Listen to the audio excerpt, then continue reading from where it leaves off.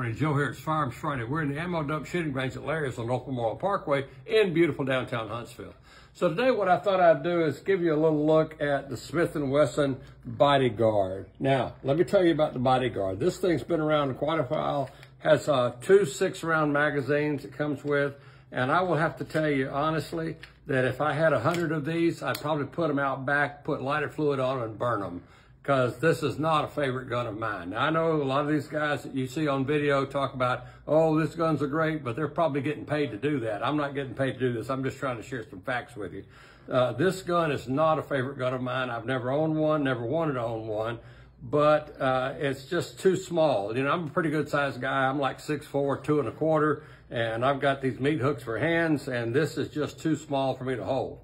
Another thing that's really interesting about this gun, the original version here, is this trigger.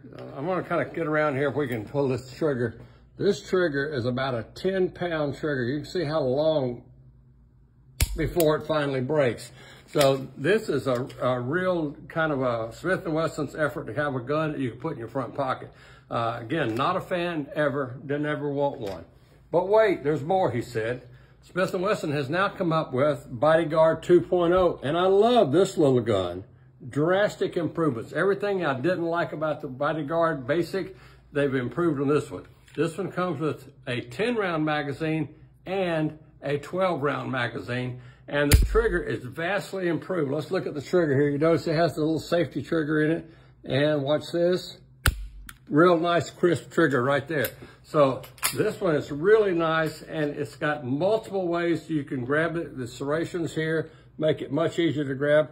Again, 380 ACP. This thing is really nice. It's a really nice version. I really like it. It's really a great improvement over the Bodyguard 1.0, if you will, what they just call the Bodyguard. But this gun is a really nice gun. It works really well. The trigger is fantastic on it.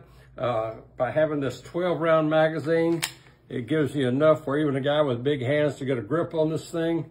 So this 12-round magazine makes a lot of difference. And in the smaller magazine, if you have smaller hands, it works good for 10 rounds of 380 ACP. So I really like this gun, Bodyguard 2.0 by Smith & Wesson. You know, Smith & Wesson's moved up to Maryville, Tennessee for their headquarters and where they're manufacturing these. It's a really nice new facility they just opened last year up there. And they're doing some really great work up in Maryville. I like Maryville. I used to go up there every year for a couple of weeks to visit, and it's a great place. And I'm really glad Smith & Wesson moved their headquarters and a lot of their production down here to Maryville, Tennessee, because in Maryville, Tennessee, just like in Alabama, we love firearms. Unlike up in Massachusetts, not so much. All right, so that's it this week. This is the Bodyguard 2.0. Come and check this out at Larry's, both locations. They're really nice guns. They shoot really well. They got great triggers. It's a great improvement over the original Bodyguard. If you have an original Bodyguard, you probably want to break it in and trade it in on one of these.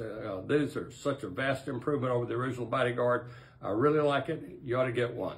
All right, that's it for this week at Larry's. Come and shoot with us where we're open Tuesday through Friday, 10 till 6, Saturday 9 till 4. And remember, all of us here at Larry's want you to stay armed and stay safe. Bye-bye.